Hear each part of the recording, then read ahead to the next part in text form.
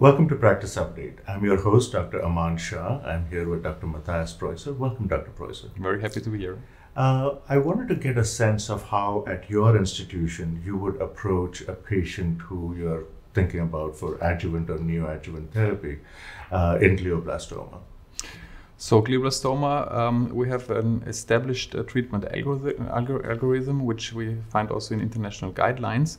And that does not include neoadjuvant therapy at the moment, although we have seen very interesting results in this regard recently. What typically is done is that the patient undergoes maximum safe resection by neurosurgery. And after that, adjuvant therapy is applied, which consists of combined radiochemotherapy. So the radiotherapy is combined with a chemotherapy drug called temozolomide, which is an oral chemotherapy that penetrates well into the brain. And that's the usual treatment approach. In elderly patients who sometimes are not fit enough to undergo the full combined radiochemotherapy, there are shorter regimens that can be used.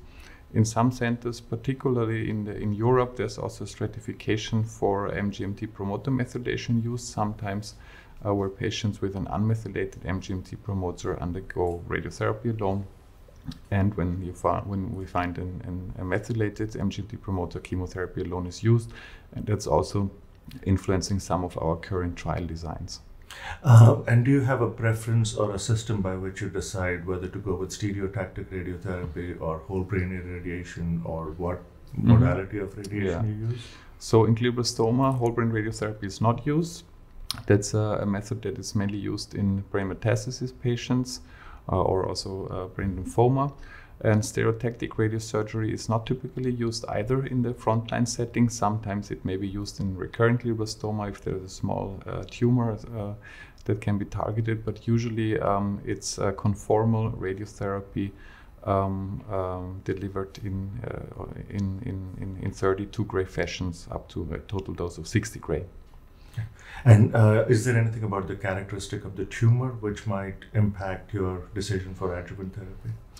Well, the MGMT promoter methylation status is certainly one that is very important because it tells you something about the prognosis of the patient.